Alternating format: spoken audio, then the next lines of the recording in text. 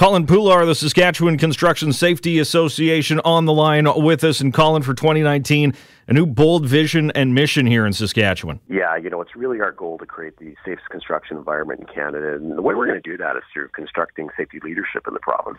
And we've seen improvements, but all of a sudden kind of a flattening. Can you tell me more about that? Yeah, in the case of serious incidents such as falls in particular, we're seeing some troubling trends.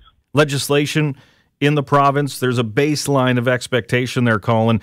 But what does it mean for a company to be better than just the baseline? Well, for leaders in our industry, the big difference between simply meeting a baseline of safety and exceeding, really it's about excelling to have a great program, and it has a huge impact on the bottom line of a business. And where can people find out more information? Well, if you want to find out more, check us out at SCSAonline.ca. That's Collin Pullar, the Saskatchewan Construction Safety Association. For more, SCSAonline.ca.